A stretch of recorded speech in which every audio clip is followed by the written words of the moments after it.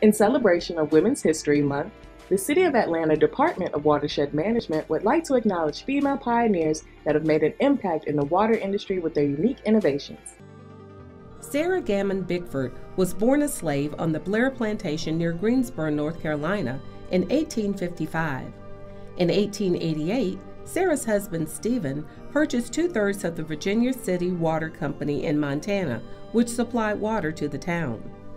After her husband's death in 1900, Sarah took control of the water company and began managing and directing all company matters. In 1917, Bickford purchased the other third of the water company. At that point, Bickford became the only African American woman in the United States to own a utility company and became known as Montana's first career woman. Sarah Gammon Bickford managed the Virginia City Water Company until she died in 1931.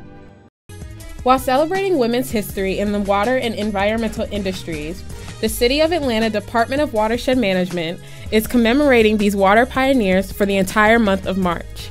Be on the lookout for a series of videos that will include distinctive innovators.